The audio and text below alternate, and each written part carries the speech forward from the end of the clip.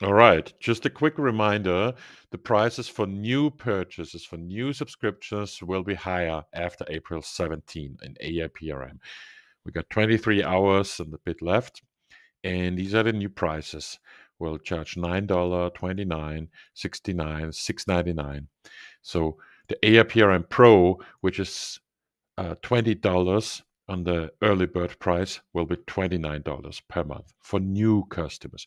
So you still have a couple of hours left to jump in and lock in the price for your $20 that you will still see, or the $220 that you see for the annual plan for the AIPRM Pro.